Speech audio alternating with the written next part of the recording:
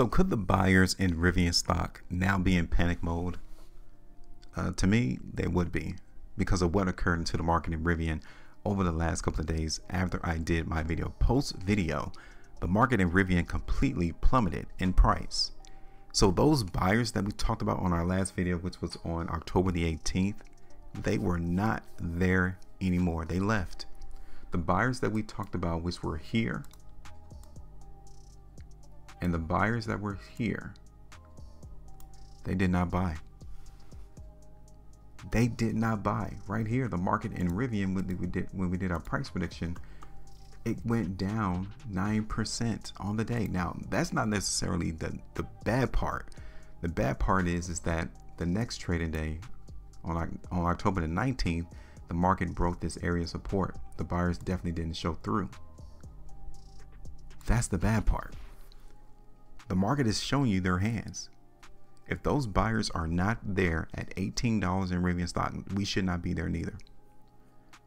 So this price prediction that I created on October the 18th did not go right. And I wanted to show you the reason why though. That's something that we cannot control because the market is fluid. Okay, you have some congregation of buyers at certain prices at certain times. Like that congregation of buyers was here on July the 3rd, market ran higher. That congregation of buyers was here on October the 5th, market went higher, but only to $20. But they didn't show up the last time. They left. So this price prediction did not pan out right. So now what?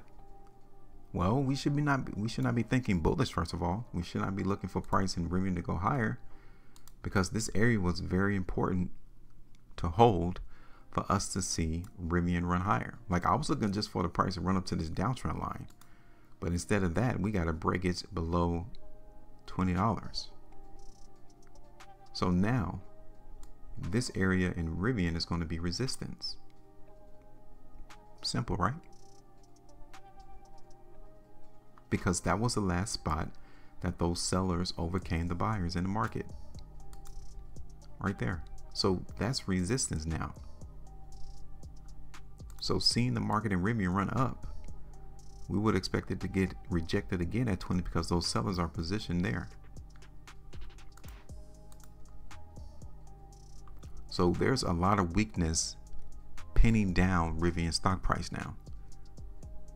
And you can see it off the chart from this downtrend line and now this resistance line.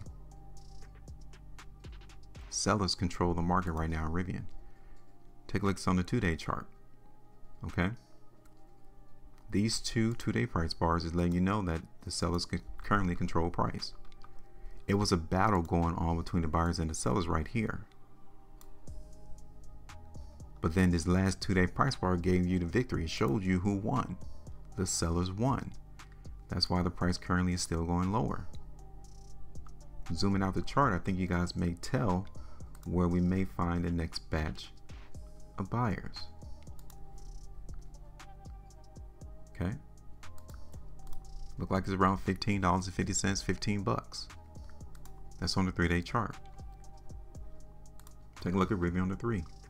This shows you who won. And this 3-day price bar goes in connection with this one to where we got that indicator of weakness. Rivian on the 5. Here's Rivian on the weekly chart. This is even on the weekly time frame. Weekly time frame, it won't be a problem for the market to come down to $15 to $15.50 in Rivian. I'm just saying. The spreads of these weekly price bars is massive. It's not massive, but it's decent. 2 weeks. Take a look at Rivian on the 3. Like the chart's not lying. Look at that spread on the 3 weekly chart for Rivian. It's almost about the same size. $8.70 spread there. And then you have another spread of this 3 weekly price bar of $12.70. So it's more than half the spread of this last 3 weekly price bar. Okay, So I think we got the gist. I mean, the market is weak in Rivian. We have to play what the market is actually exhibiting and displaying on the charts. So looking for the price in Rivian to go down. Okay. Now, we know that $20 is resistance in Rivian. This area now could be resistance as well. Okay. So I'm going to go ahead and get rid of this downtrend line, and we need to focus in on the resistance areas. So let's get to the targets. The first one is right here at $15.65 or so.